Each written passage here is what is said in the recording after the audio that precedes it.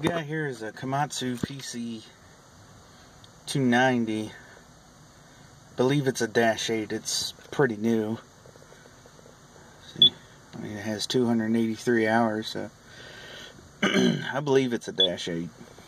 I'm pretty sure it is, but this is going to be how to change. Let's turn the AC on here. See, it's on Celsius. Don't want Celsius. So this is what you do. Get out of this. You want to hold number 4 right here to your buzzer cancel, and then hit 1, 2, 3. It brings up this menu. What you want to do is go down to default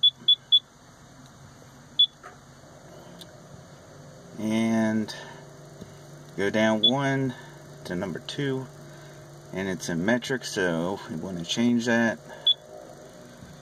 Select Imperial and just exit everything, and it should be good to go now. And there we go. Thanks for watching.